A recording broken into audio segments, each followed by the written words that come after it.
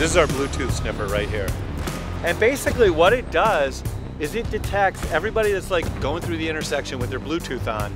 It anonymously, very important, collects the MAC address, anonymizes it, so you can detect an individual traveler going throughout our system. We have 200 of these around the city. And so you can sit there and measure what is the impact from a travel time standpoint on any change that we make. So we went in and we retimed all of our signals in downtown. We didn't tell anybody that we were doing it, right? Because we wanted to see if it was working before we talked about it.